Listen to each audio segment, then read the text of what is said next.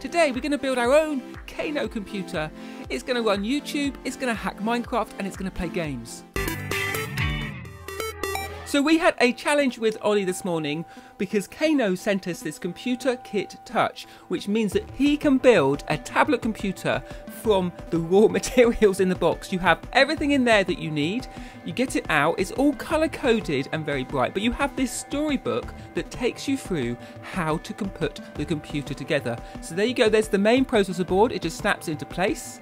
You pop that into the housing, and as you work through the story, slowly you build your own tablet computer. All the cables have nice housing to keep them out of the way and are color coded so you know which has to plug into which. Now Ollie had never done anything like this before, but with a bit of concentration and a bit of trial and error, he soon had the makings of his own tablet computer with a touch screen, with a keyboard, with input, with sound, with a microphone. So all the components come together, you pop the lid on, and then you have to peel off the protection of the touch screen, and it comes to life! That's so cool! It's working! Not just working, but it was a computer that Ollie had put together. So that's the brain, the drive board, the HDMI here was the yellow cable, the big red thing, that one is the battery. That's the data, so that's taking it from the drive board and putting the data into the memory. So that the green is the USB, and that's the microphone. And this blue one is the sound. I've also got the keyboard.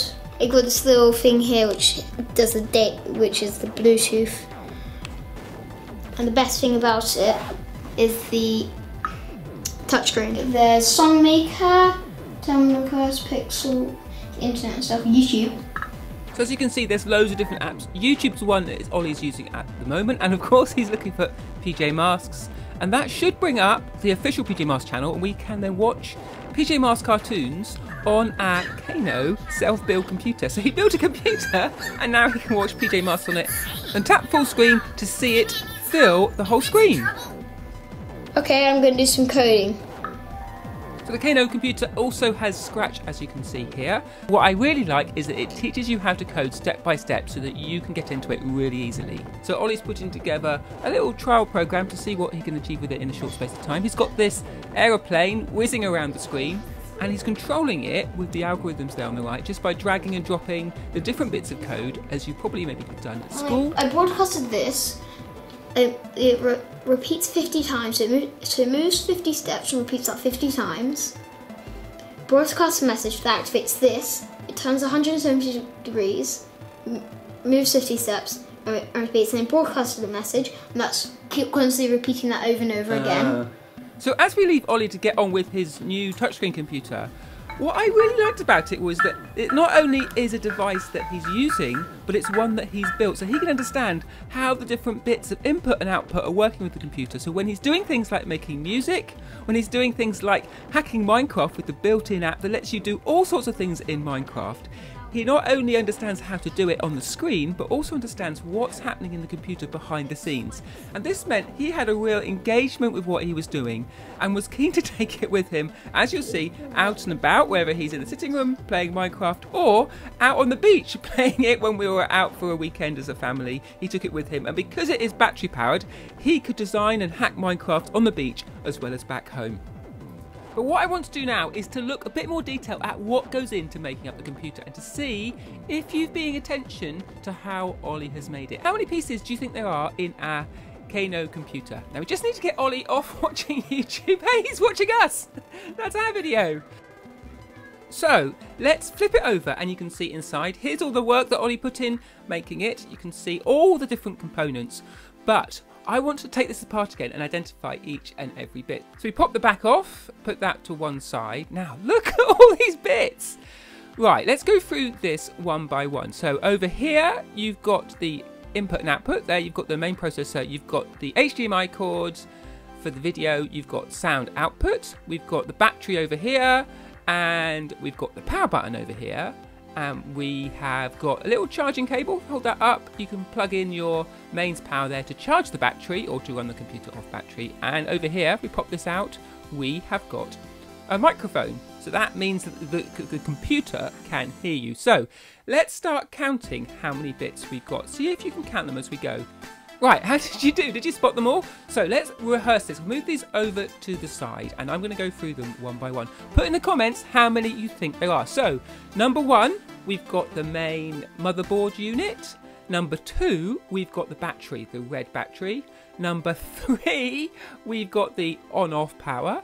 Number 4, we've got the first red cable for the charging. Number 5, we've got the power cable, the second red cable. Number 6, we've got the orange interface cable. Number 7, we've got the microphone. Number 8, we've got the HDMI cable. Number 9, we've got the USB ports with its green cable. What's next? Oh yeah, number 10, we've got the speaker and its cables. And then, just turn that round. Number 11, we have got the main motherboard. Oh, number 12, we've got the routing channels for the cable. And of course, number 13, we've got the keyboard. So, 13 pieces come together to make our Kano computer. How did you do? Did you guess that there were that many? But as well as all those pieces, of course you have your instruction manual, but also these really nice Kano stickers with little faces, little symbols and lightning. But better than that, we've got some letters. So what I want to do is to customise the Kano tablet computer for Ollie. Now what should we do? I know, we should write PJ Masks on it. So when he comes in, he'll be really surprised. So let's start doing that. So of course we need to find a P to begin with. P. And then where's J? J, a yellow J. J. Then we need a capital M in red. PJM. And then an A. What colour's our A? An orange A. Then an S. A black S. And then a K. And then last of all, oh, we haven't got another little S. We'll have to use a big S. Yep, a big blue S. PJ Masks. I know, I want to put a smiley face on. So we've got a nice, smiley, heart eyes face. And there you go. That's our PJ Masks tablet, all ready for Ollie when he gets home from school. We also want to have a closer look at the instruction book because this talks you through how to make it. And if we flick through this, you can see each of the steps we've gone through to make it. It's really simple, but what I love about this is as you go through it, you learn about all the different bits of the computer. There's the computer brain, there's the brain block, there's the fitting, have to be really snug. You've got your memory card, you're turning it on and off. You've got the screen on the back and you place the brain in the screen. You then plug on your routing for your cables. You get the driver board and plug it in.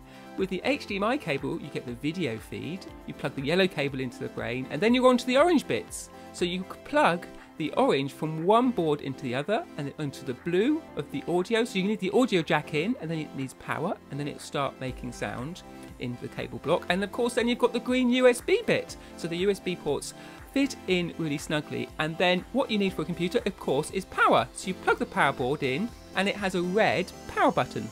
Make sure it fits down really tightly and then you plug that into the driver board and that means the computer knows when it's on. Then you have the charging cable for the power plug so that you can add more power, and of course you've got the keyboard. You plug the little Bluetooth peripheral into the USB so the keyboard can speak to the computer, and then the little microphone fits onto the outside of the screen as well. And there, you've pretty much done it. So in a simple storyboard manner, you've learned how to build a computer and all the different parts of a computer. So I think that's pretty cool. That's our first look at the Kano tablet touch screen can make your own computer. We had a lot of fun with it. Ollie really loved it. He enjoyed how it taught him to code. He loved the fact that it was a new way for him to watch PJ Masks on YouTube and also those other YouTube channels that he enjoys as well. And he liked the fact that he had built it himself and so he understood what each of the bits did. There's also some great games and some great ways to make music that come with the package, and all of it teaches you how to do it in a step-by-step manner so that even though Ollie didn't have a lot of experience with this kind of thing before, he was soon up and going, and as you can see, he had a really great time. But we'd like to know what you think of it. What will you do with your Kano computer? How will you customise it and how will you use it?